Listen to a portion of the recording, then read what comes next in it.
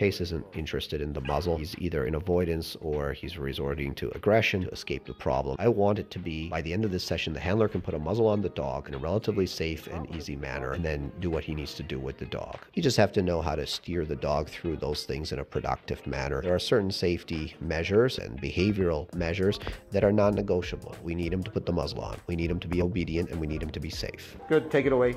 Done.